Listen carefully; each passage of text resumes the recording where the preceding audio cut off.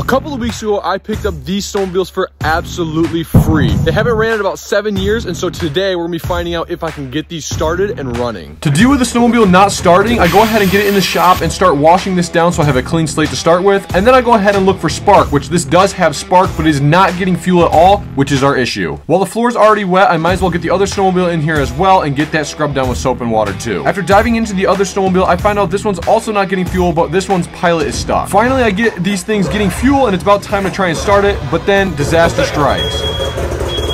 If you guys want to see the full video of getting these things running for the first time, make sure you head over to my YouTube where the full video is already live, baby.